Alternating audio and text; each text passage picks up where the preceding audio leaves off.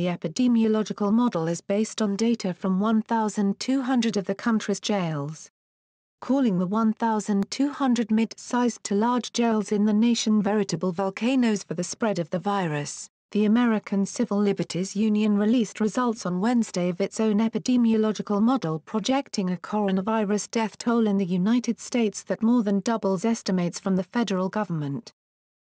The ACLU teamed with academic researchers from the University of Tennessee, Washington State University and the University of Pennsylvania to create the model based on data from jails boasting populations of more than 100 and estimating the number of deaths from the contagion is 100,000 more than what the White House Coronavirus Task Force models are projecting.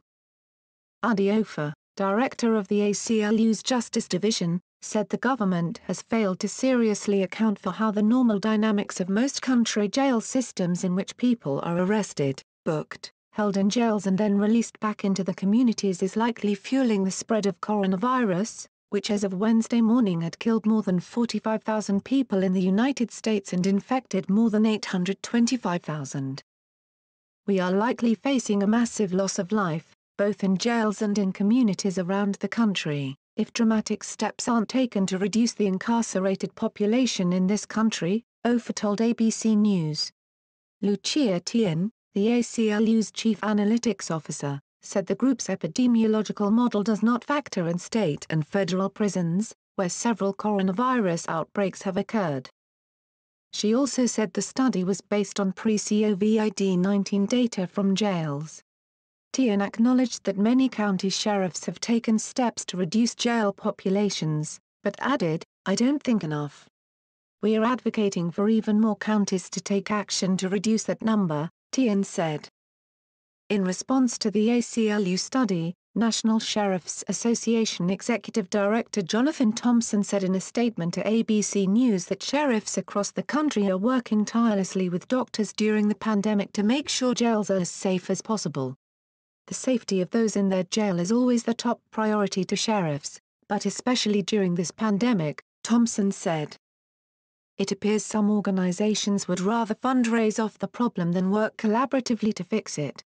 The White House Coronavirus Task Force has based its projections on epidemiological models estimating a death toll of 100,000 to 200,000 if strong mitigating steps like home quarantine, social distancing of at least 6 feet, and frequent handwashing are taken. Many local governments have also required people to wear protective masks in the community.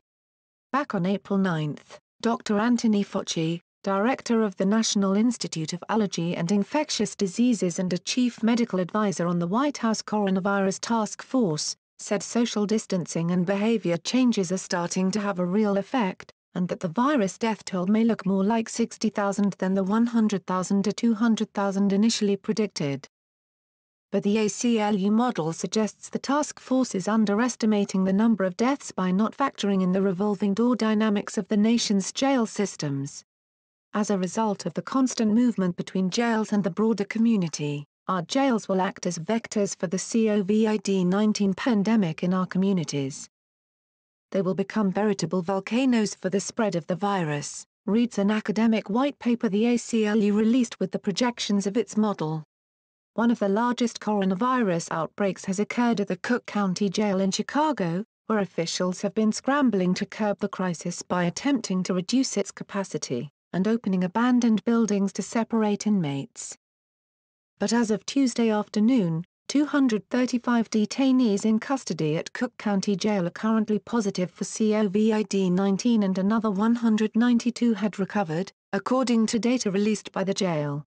6 have died while receiving treatment for the virus at local hospitals, including 2 since Sunday, according to the Sheriff's Department. The Cook County data also shows that 180 correctional officers are positive for COVID-19, as well as 30 other Cook County Sheriff's employees. 1 Cook County correctional officer has died from coronavirus. Another 120 employees have recovered from the virus and returned to work, according to the Sheriff's Department. At the Rikers Island Jail in New York City, 367 inmates have tested positive for the virus, according to the Legal Aid Society, which is tracking coronavirus cases at the jail. 2 inmates and a corrections officer at the jail have died from the virus, according to the City Department of Correction. Cook County Sheriff Tom Dart told ABC News last month that blunting the spread of coronavirus at his jail has been beyond complicated. He said roughly 75% of his jail's 4,800 inmates at the time had been arrested on suspicion of violent crimes and could not be released into the community.